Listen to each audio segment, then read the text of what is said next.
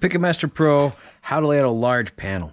So I've had a lot of requests for this, so I'm going to show you how to do it the coolest, quickest way I know how. What you do, you find the center of your panel. There it is. You turn that into a picket. Let's say we're using 1/2-inch pickets right now. So there we go, 1/2 inch right there. We're only worried about this edge right now.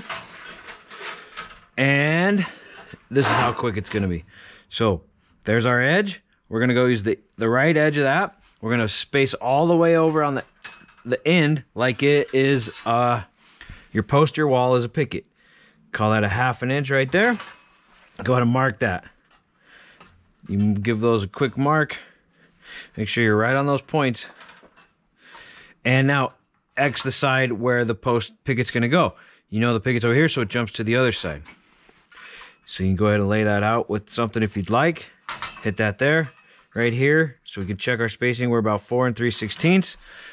We jump over to the other side. Now we do the other side of that picket. Super easy. Go all the way over here, mark those. Remember where our picket's going to go. It's going to go on the right side. You got to mark those like you're building a wall with studs. You always got to remember which side to mark. You do this a few times, you get the hang of it pretty quick. And let's just show you here. So this one's going to go on that side. We can go ahead and add a picket in, so we can mark the other side if you like.